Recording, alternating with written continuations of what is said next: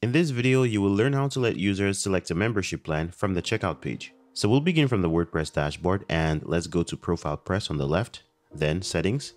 Now you'll need to have payment set up, and I'll leave a link in the description to videos where you'll learn how to set up various payment methods. So right now I'm going to go to the Payments tab at the top. And from there, I'll go to Payment Methods right below. Okay, and here we have a number of different payment options to choose from. For our example, we'll be using Stripe, so I'll click on this link to configure its settings.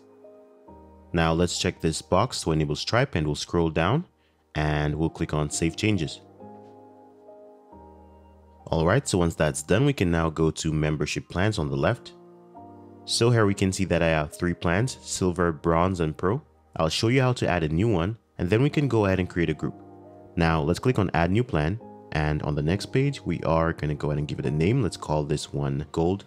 And let's add a random description. That's fine. Now we don't really need a purchase note, but you can add one if you want to. And for user role, we're going to keep this default option. Let's move down to set the price. We'll make this one $3.99.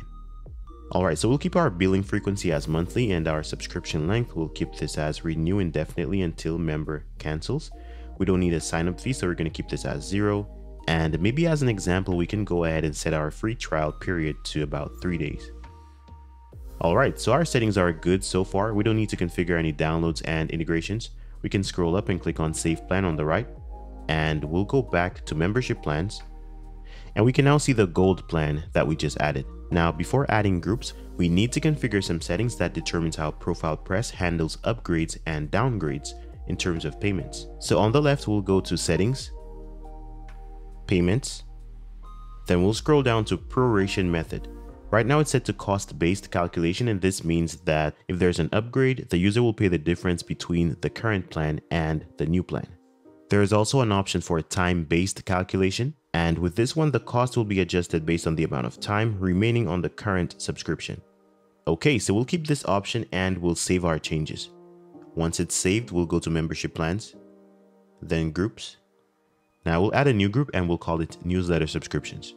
Alright, so now we'll use the next field to go ahead and choose the plans that we want to include in our group. In this case, we're doing Gold, Silver, and Bronze.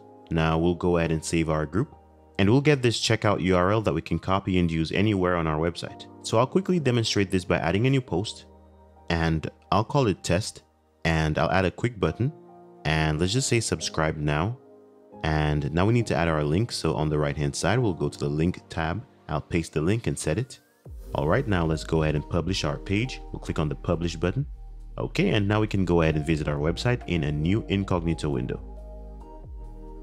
So we'll click on Subscribe. And there we have our checkout page with our subscription group at the top. So now we can go ahead and choose a plan. Let's choose Silver, but we can see that this is $0 monthly and this must be an error. So we'll go ahead and make that change quickly. So I'm just going to go back to WordPress. I'll just slide back over. So we'll go back to our dashboard and we'll go to Profile Press, and I'll change the price from $0 to something like $1.99. Alright, so once that's done and it's saved, we can go back to our website. Let's refresh. Here's the change. Now let's choose a plan and fill out this form off screen.